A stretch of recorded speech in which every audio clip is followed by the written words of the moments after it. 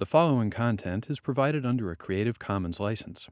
Your support will help MIT OpenCourseware continue to offer high-quality educational resources for free. To make a donation or view additional materials from hundreds of MIT courses, visit MIT OpenCourseware at ocw.mit.edu. So today, it's sort of my favorite topic, dynamics. And I think the main point I'm going to be making is that mostly we use dynamics to explore what's in an effective Hamiltonian. We don't observe dynamics directly, and that's sort of the nature of the game for frequency domain spectroscopy. You measure a spectrum and you fit it. And once you have done that, you have an effective Hamiltonian. And once you have an effective Hamiltonian, you often don't know what's in it. It's a fit model. It can tell you a lot about what the molecule is actually doing. It takes the ingredients you put into it and transforms them into something more than you knew initially. What is an effective Hamiltonian? It's a zero-order model, and it's some couplings. Now, there are many possible zero-order models. And the nice thing about an effective Hamiltonian is that it provides a fit to observations, to the spectrum. It accounts for everything you observe. And that's all you ask of it. But then you've got this thing, and it might be able to tell you about ways to design clever experiments for controlling controlling the dynamics of the system, or visualizing what's going on, observing the emergence of qualitatively new classes of motion in the molecule. And it's really, to me, an amazing thing that a stupid model can convey deep insights that were not explicitly sought when you constructed the model. And so, what I'm going to do is really an unconventional lecture, because most of the time when people talk about dynamics, the dynamics are the thing that one measures, or it's the endpoint rather than a byproduct of what we do in the spectrum. And so anyway, we'll see whether I can give you some surprising insights. Okay, so what I'm going to do is just, on the first page of the notes is kind of an outline of all of the things that I plan to touch on. And let's talk through this. The first dynamical example is quantum beats, because a quantum beat is the first and simplest case where you have a two-level system and it does something which is different from an eigenstate. And there's a lot of insights from that. And the next key thing is to talk about the concept of a bright state and a dark state. There's nothing absolute about brightness and darkness. It depends on the definition of the experiment. Some of the most important developments in small and medium-sized molecule spectroscopy come from ways in which people have cleverly created new classes of bright states. Because each class of bright state enables a very specific pluck of this system, and then you can observe how the pluck, how the system responds to that pluck, and that can provide insights into important coupling mechanisms, but also can reveal energy flow pathways, the occurrence of unexpected things. And the experiment that,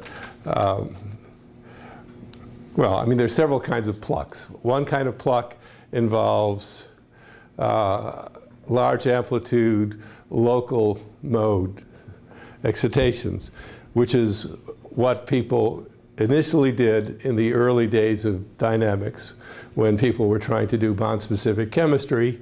And there were all of these RH stretches that appeared in the visible region, and there was a belief that if you could just use those to put a lot of energy into a single vibrational mode, and that would activate the molecule for chemistry at that location. And that went for a long way, but stretching motions, especially on the periphery of a molecule, are not very strongly coupled into the many body dynamics that a molecule can undergo. And so I invented stimulated emission pumping, which enabled a bright state that involved large amplitude skeletal modes. And instead of just being able to excite high overtones of RH stretches, you could excite several different classes of modes, and you could even know what the nature of that was initially because it's governed by the Frank-Kaiman principle. Brooks-Pate had a kind of pluck that had to do with knowing the rotational constant of different isomers. And so by looking at the rotational spectrum in the region of the rotational constants for different isomers, he's visualizing different he separates one isomer from another, and that's really, to me, a mind-blowing sort of pluck. Okay, so the concept of bright and dark states is going to be really important. Then there's another issue, and that is non-radiative decay.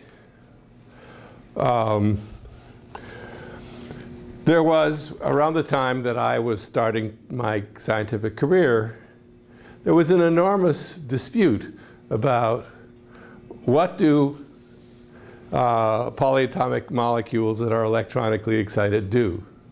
They, you know you've excited a certain number of them with, when you absorb photons, and when you do that, you expect a certain number of photons out, and you also expect a certain decay rate.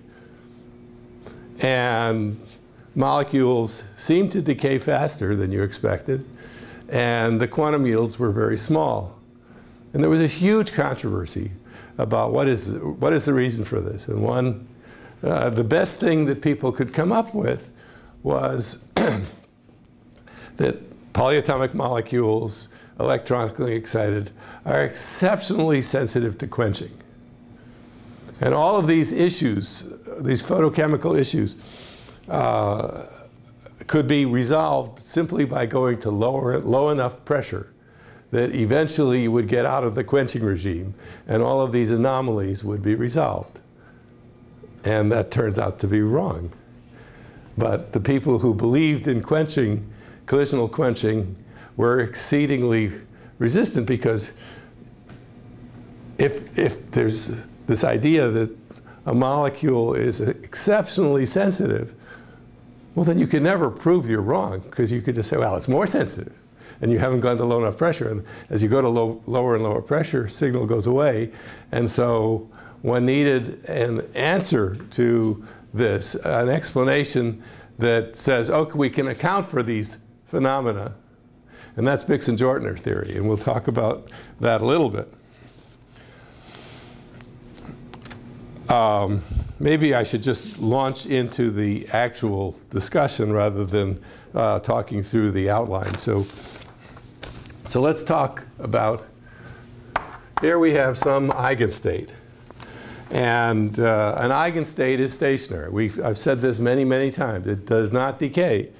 And so we could say that we have a solution to the time-dependent Schrodinger equation, which is really the only equation there is, that corresponds to a single vibrationally pure state. And so that would then be just the vibrationally pure state with this exponential factor. But we can ask, well, is this going to decay? Well, the way you ask that is you just calculate the probability of finding the system in that state. And so what you end up getting is the original state. And this means take the complex conjugate. This means integrate over all coordinates. And so the time dependence is gone away. And so the probability of finding the system in an eigenstate, even if you do time-dependent quantum mechanics, is 1. It's independent of time.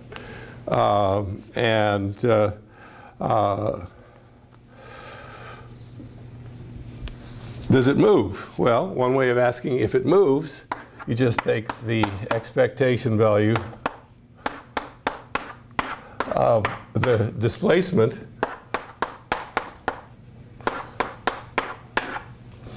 and so if it's a single vibrational eigenstate, well then this thing has a selection rule delta V of plus and minus 1.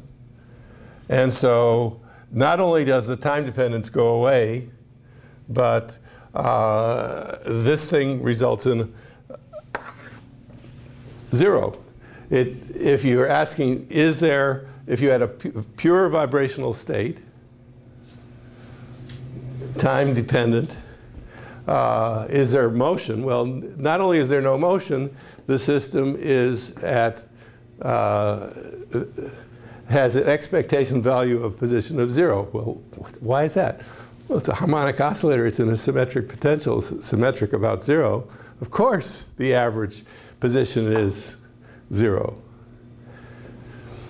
Well, suppose it's not in a pure vibrational eigenstate. Suppose it's in a state which is a mixture of 2 vibrational levels. So we could say psi j is a little bit of psi v, phi v,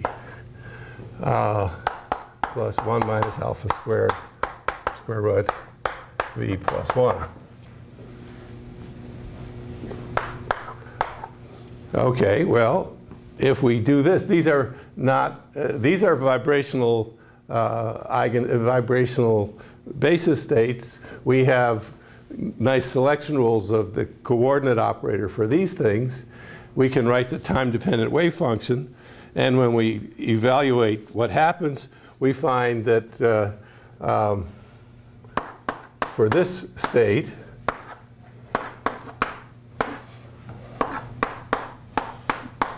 the expectation value of the coordinate is not equal to 0, but it's not moving. Now, that's telling you that we can create a wave packet at any position we want by making a linear combination of 0-order vibrational states, but we don't get motion unless we make a superposition of eigenstates as opposed to a superposition of basis functions. Okay, so now we come to quantum beats. Suppose you have a 3-level system like this, and you have a short pulse of radiation. The Fourier transform limit of the short pulse is sufficiently broad as to overlap the 2 levels.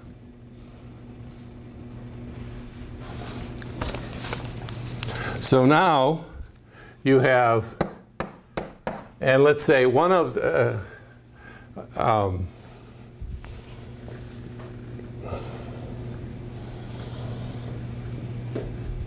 So these are two eigenstates, but they could have come from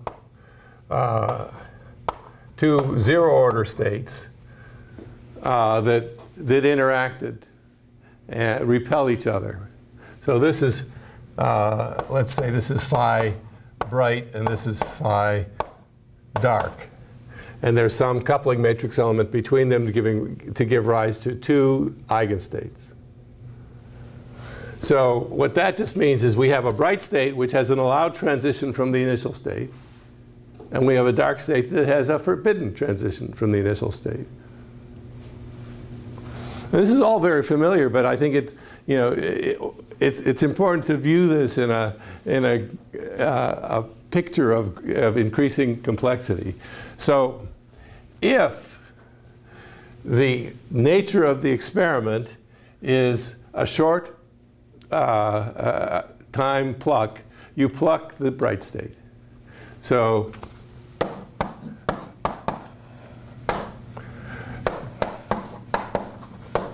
what you make at t equals 0 is the bright state, which is not an eigenstate. It's expressed as a linear combination of two eigenstates. And what did I, yes. So we have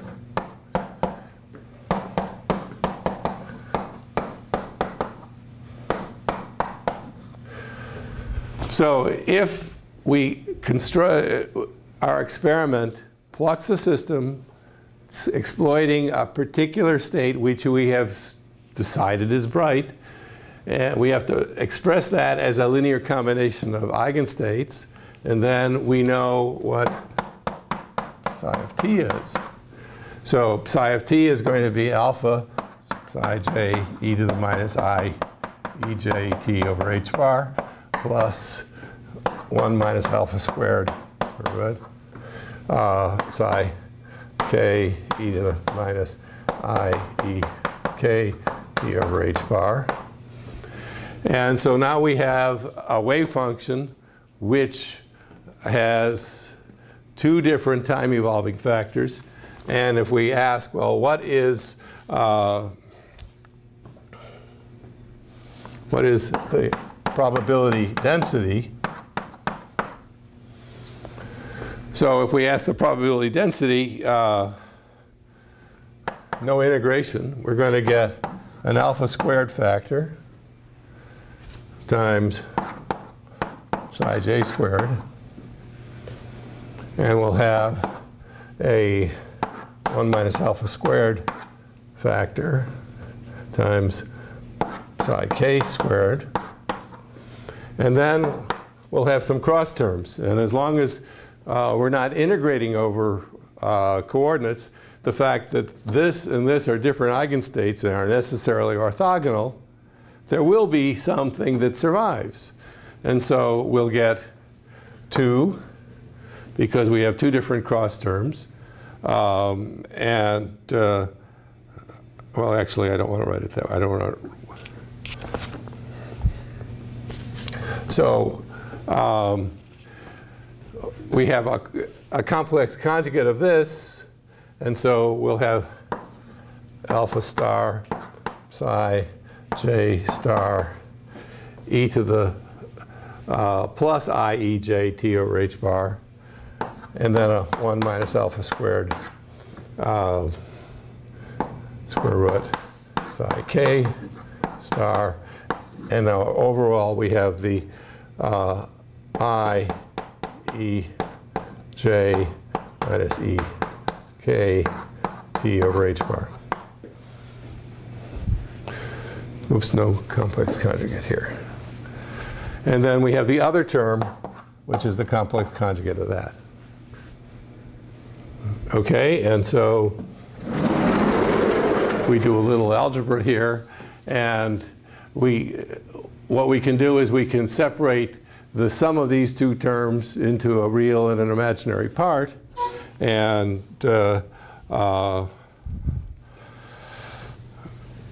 we end up just getting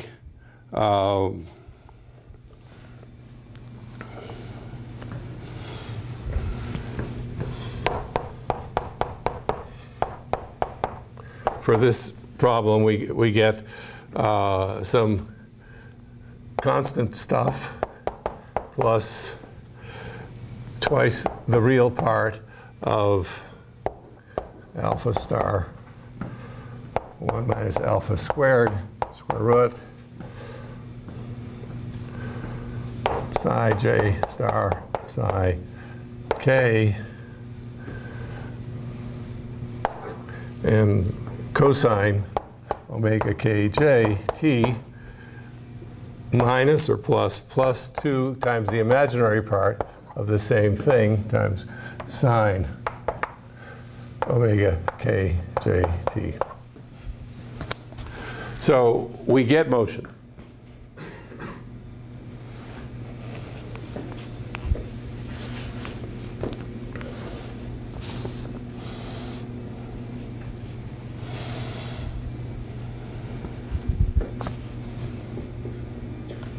Okay, so this probability density is a complicated thing. It's a function of coordinate. It's got a constant function of coordinates. Then it's got the function of the coordinates multiplied by 2 different time-dependent factors. Now, often we have a Hamiltonian which enables us to say everything is real. So there is no imaginary part.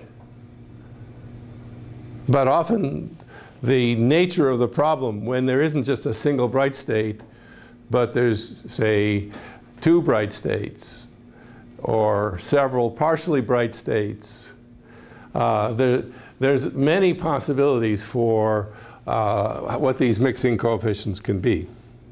Okay, so we've been talking about this quantity, but what about the quantity of, what is the probability of finding the system in the bright state? Okay, so this is a probability density. It's a function of time and position. This is going to be simply a function of time. And so that involves calculating a different quantity, which is the probability. So we have the time evolving wave function, and we have the initial bright state. And so this is what this symbol means. It says, what is the probability of the time evolving state overlapping with the 0 order bright state? And we know that this is going to start at 1. And it's going to oscillate. And so we can calculate that. And so a trivial calculation gives that this is going to, I don't want to write all that stuff. Well, let's do it anyway. 1 plus twice the mixing coefficient to the 4th power minus 2 times the mixing coefficient squared. So that's the time-independent factor. And then we have the cross term, which is 2 alpha squared, 1 minus alpha squared, cosine omega kj of t. So the probability, the time evolving probability of this quantum beating system is a constant term and an oscillatory term. Now, it's a probability. So what do we know about probabilities? 1, they're never negative. 2, they're real. They're never greater than 1. And so this thing ought to behave in such a way that this oscillates somewhere between 0 and 1. And it has this periodicity, which is determined by the separation between the 2 0 order, 2 eigenstates that are present in the bright state. Okay, well, I'm going to make an assertion. The modulation depth of this thing is greatest when alpha is equal to plus or minus 1 over square root of 2. When that's true,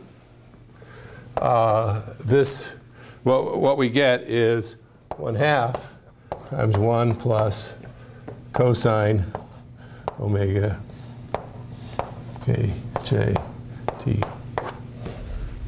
And this, in fact, oscillates between 0 and 1. And at t equals 0, it's 1. And you can figure out what the period of this is. And so it returns to 1 at every period of the oscillation at omega kj.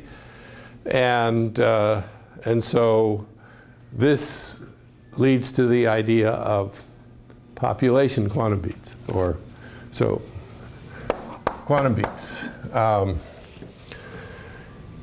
If we have a bright state and a dark state, well then this looks like the system is periodically, it starts out in the bright state, because we know that's what we plucked.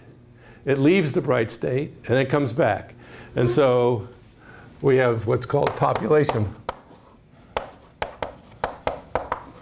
quantum beats. And if it's a bright state, you've excited this quantum beating system, it's going to fluoresce. And the fluorescence intensity is going to be decreasing exponentially, but it's going to have superimposed on the exponential decay, it's going to have, whoops, it's going to have 100% quantum beats.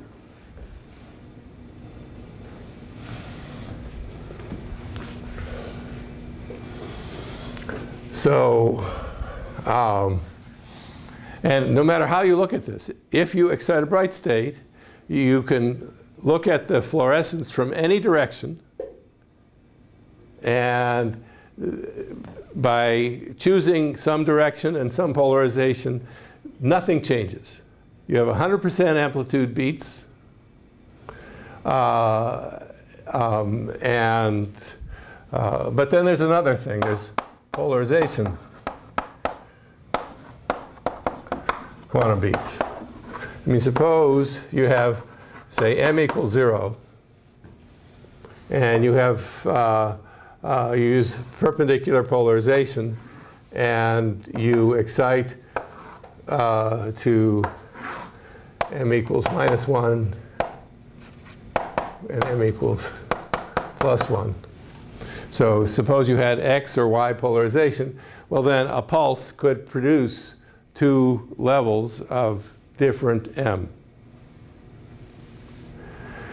And so then, depending on how you look at the fluorescence, in what direction, with what polarization, you will see beats always at the same frequency, but the amplitude of the amplitude of the modulation will depend on what polarization state you're looking at. And so what happens is, for polarization quantum beats, the angular distribution of the fluorescence is not isotropic. The total intensity of the fluorescence as a function of time is simple exponential, but because you've excited the sample anisotropically, it's a beacon that's rotating, and you're seeing how this thing is moving. So there's this simple idea that came from some of the earliest time-dependent experiments, where one observed 2 classes of quantum beat. One where the fluorescence was turning on and off, and the other where the fluorescence was moving around in a complicated angular way. And a lot was learned about that.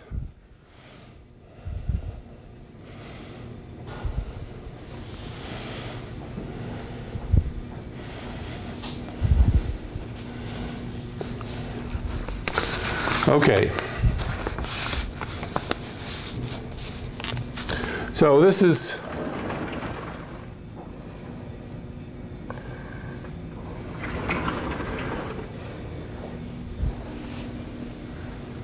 okay, so I've been talking about a quantum beating system where we have 2 states.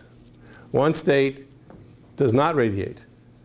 Now, it does not radiate at all, as opposed to it does not radiate into your detector. I mean, you could have a detector which is sensitive to radiation from one of the eigenstates and not from the other, as opposed to a system where there is no fluorescence from one of the two zero-order states, because let's say it's a singlet and a triplet, and the triplet has a long lifetime and the singlet has a short lifetime. And so to a good approximation, one radiates, the other one doesn't. And so if you knew the radiative decay rates for the bright state and the dark states, what would you see in the fluorescence? What would be the modulation depth? What would be the decay of the non-beating part of the fluorescence? And what would be the decay rate of the beat? So you can express everything in terms of the two-level problem and the properties of these two zero-order states.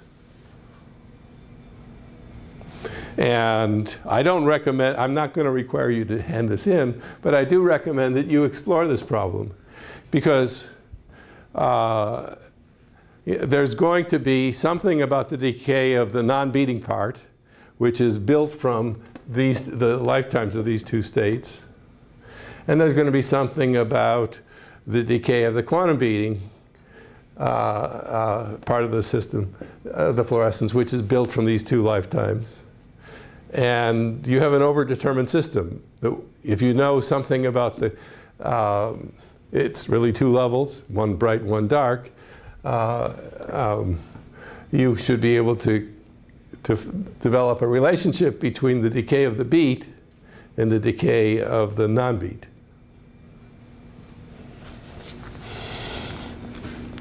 Okay. So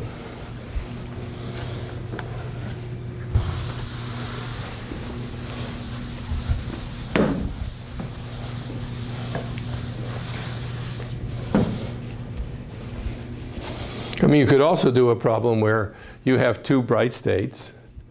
They both radiate at different rates, but one radiates in a wavelength region that your detector sees, and one radiates in a wavelength region the detector doesn't see.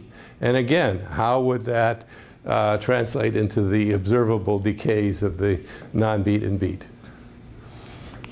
Okay, so now, non-radiative decay.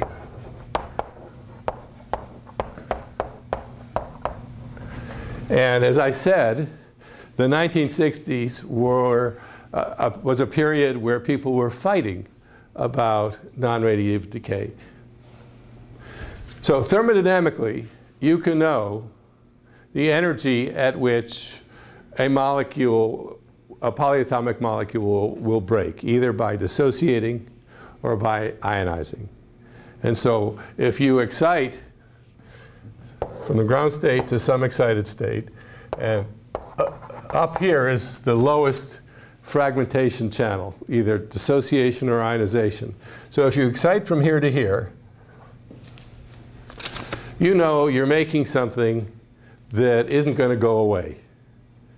And you also know that you can measure the absorption coefficient for this transition. And people did that a lot up until, well, people continue to do it, but it was one of the standard things you could do. And so you did it because, you know, and so up until the mid-60s, there were an awful lot of measurements of absolute absorption coefficients for polyatomic molecules. And there's a simple theory that relates the absorption coefficient, which is an Einstein B coefficient, to the decay rate, which is an Einstein A coefficient. And one can do the theory well enough so that if you know what the absorption coefficient is, and you know that this thing can only radiate to levels that you've understood, then you can calculate what what the radiative lifetime will be. And there isn't any slop about that. And if you know what the absorption coefficient is and you know what the pressure is, you know how many molecules you've excited. So you can measure the fluorescence quantum yield, and you can do it the absolute way, where you measure the number of photons in and the number of photons out. Or you can measure it a clever way, which is the predicted. So you can have the radiative decay rate plus total decay rate. This ratio is the quantum yield also. So we have a radiative plus non-radiative decay. This is radiative plus non-radiative. This is just one of the two. But before people admitted there could be a non-radiative decay, the only thing people did was to measure photons in, photons out, and measure lifetimes. And what they found was that the lifetimes or the decay rate for fluorescence from a polyatomic molecule excited to a non-fragmenting state was always faster. The lifetime was always shorter than what you calculate. And the quantum yield was always less than 1. And usually by enormous factors. And so the question was, well, why is this? And at that time, you know, the eigenstate picture was the whole story, and eigenstates, you know, all an eigenstate can do, it's not really an eigenstate if it fluoresces. But so we fix that up. We say eigenstates can fluoresce by some magic. But then, you know, it was a simple theory, and why did this happen? And so there was a group of people of whom the person who taught me quantum mechanics, Martin Guterman, was the leader, believed that this was all due to collisional quenching. And along came Dixon and Jortner. There were a lot of people, and there's actually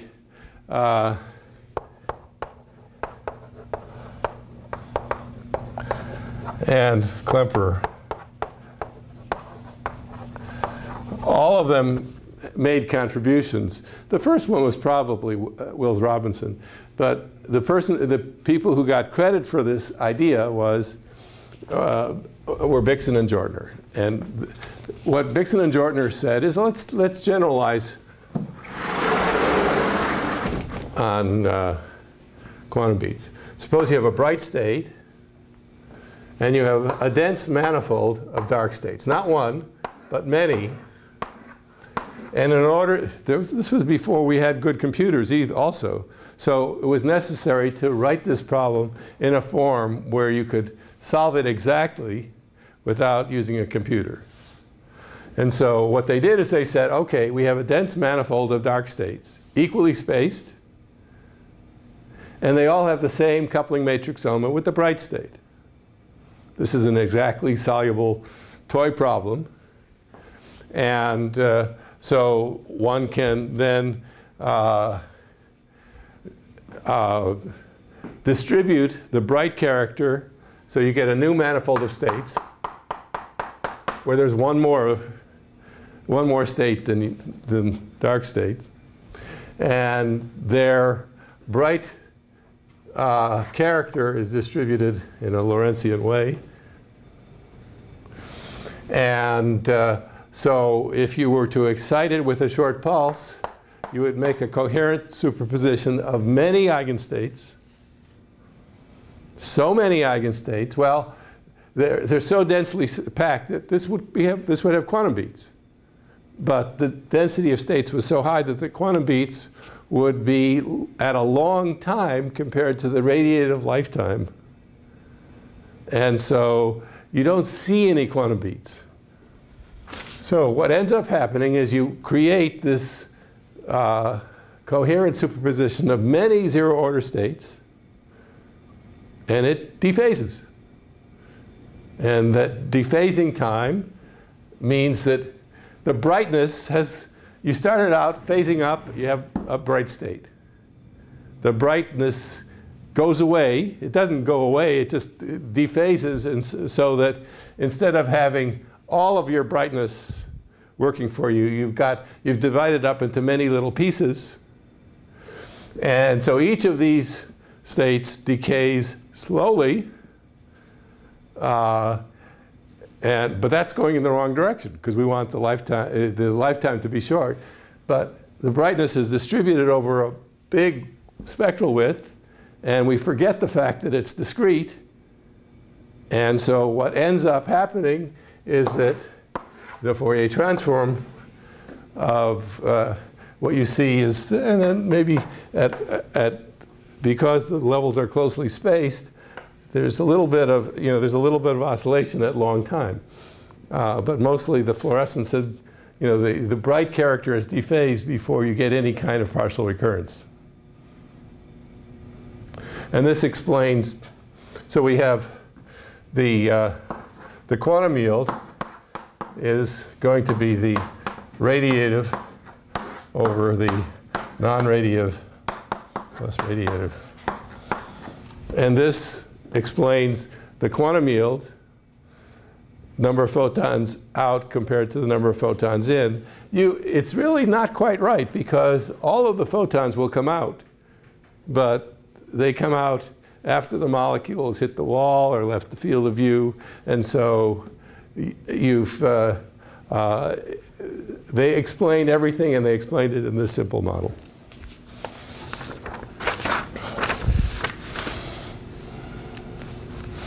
Okay. There's another way of dealing with problems like this.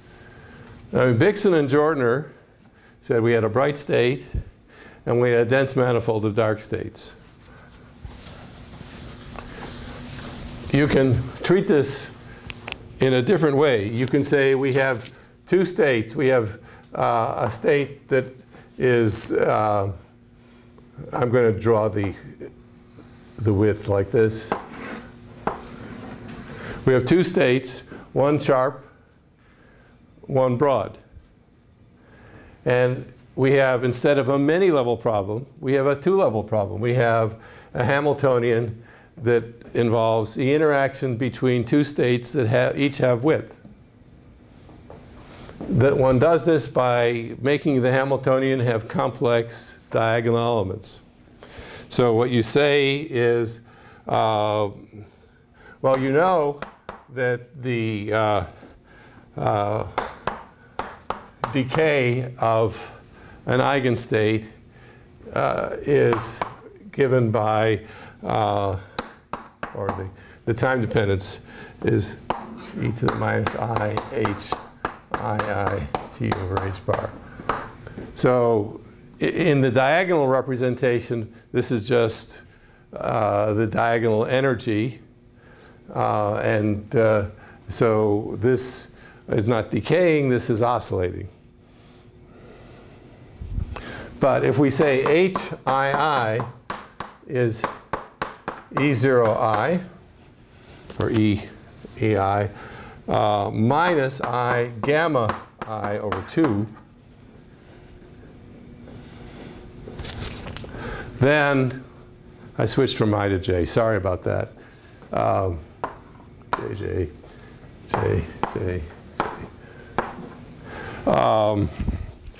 Then what you find is psi star j of t, psi j of t becomes psi j squared e to the minus gamma t over h bar. Because you have made the energy complex, and this exponential factor here has an I in front of it, this one does the usual thing when you take the complex conjugate. And so when you take the square modulus, the energy factors cancel out. But this cancels the I and converts an exponential factor, an oscillating exponential, to a decaying exponential. And so, and the factor, you have a factor of 2 here is just to make it come out so that the lifetime of the probability is, so the radiative lifetime is going to be h bar over gamma.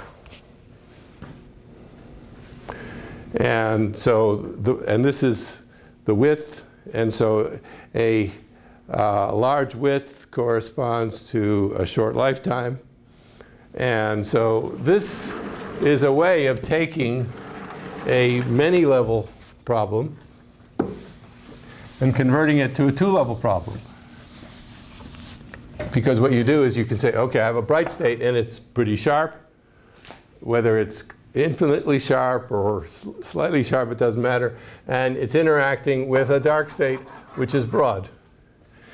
And so what you've done is you've taken the dense manifold of dark states and made it into one state.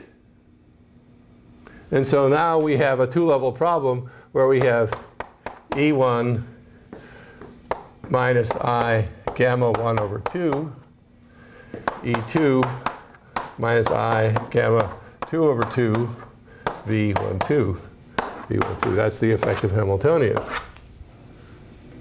And so you can find the energy levels and eigenstates of this 2-level problem. And so you can see that, you know, from what you know about the 2-level problem, that when there is an interaction between level 1 and level 2, in addition to level repulsion and level mixing, we get a sharing of the width. The problem is that there's 2 limits. There's a strong coupling and weak coupling limits. In the strong coupling limit, which corresponds to where V is large compared to the difference in widths, then everything you know from the 2-level problem goes over. The widths get shared, the levels repel, everything is simple. However, in the weak coupling limit, when the coupling matrix element is small compared to the difference in the width, what you have is a completely different system that is unexpected, but is also correct based on calculations where you don't make this complex Hamiltonian. So you have a broad state and you have a sharp state. And so you can arrange the relative energies of the broad state and the sharp state, say, by changing rotational quantum number. And what you see is that the sharp state can tune through the broad state without any sharing of width and without any level repulsion. And this is completely unexpected, and it leads to a profound change in the dynamics, which is actually true. And it's a very useful thing when you're dealing with many-level systems. It's often a wonderful thing to map that onto an exactly soluble problem. And you get insights. And it turns out the algebra for solving this 2-level problem with complex diagonal elements is not so trivial.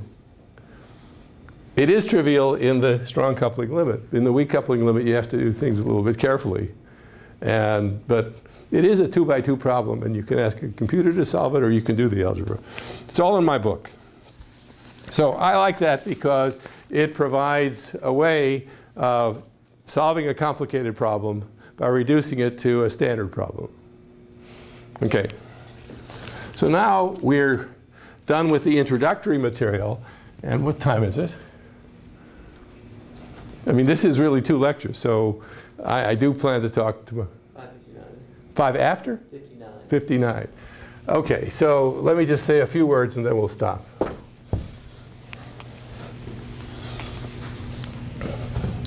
So we start with a spectrum. And we fit that spectrum to some effective Hamiltonian model. That's what we do as spectroscopists. And what you often find is when you attempt to fit the spectrum to an effective Hamiltonian, there are things that don't work. There are discrepancies.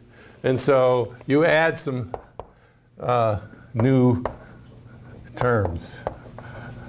And you have a more complicated effective Hamiltonian. And there's two classes of things. One is local, where there's an accidental degeneracy. So you just put in a two-level system, and you patch it up. And the other is global. And one example of a global effect is polyeds, where there's a group of vibrational levels that are systematically near degenerate, and they're coupled by a relatively low-order anharmonic term in the Hamiltonian. And so when you have these global things, you get what are called polyads, and there are multiple anharmonic resonance interactions. So you throw them in. Usually you start out with only one anharmonic coupling term. And most of the early examples of anharmonic couplings in infrared spectroscopy, there's just a single anharmonic coupling term. But so there's one, you've patched it up. There's another one, you throw it in. And soon you've got an effective Hamiltonian that fits the spectrum perfectly. But you don't know anything more than it fits the spectrum. And so you really want some tools to interpret HF, or to devise experiments that will enable you to make assignments that you couldn't make otherwise. So there'll be diagnostic patterns in certain spectra that are produced by selecting certain bright states. And you can do experiments based on the effect of Hamiltonian and choice of different bright states that will enable you to make assignments. And you could also do this to control the dynamics, because I mean, you might want to create a lot of excitation in a particular part of the molecule, and how is this going to happen? So you have a group of strongly coupled states. You could excite this one or this one or this one. You could excite some linear combination of them. What will happen? Well, that's what the dynamic tools are for. It's not that we observe the dynamics. We observe in the frequency domain the consequences of the dynamics. The frequency domain tells us what happened. And we can use the dynamical tools on the effective Hamiltonian that has been determined from the frequency domain spectrum to learn stuff, to learn whether there's something that happened in our effective Hamiltonian that we ought to know about other than just some numerical representation of the spectrum. And so there's two kinds of dynamical measures: dynamics in coordinate space and in state space. And that's, tomorrow morning I will go through a large number of these dynamical measures and talk about what they tell us. But the thing that's unique about the way I'm going to do it is that I'm a spectroscopist. I have determined the effective Hamiltonian, and I'm now probing it to find out what it's made out of. What does it really tell us? It's more than just a bunch of numbers.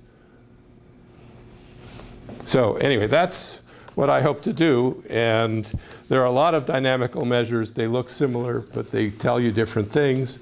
And I don't know how far I'm going to get, but that's what I plan to do.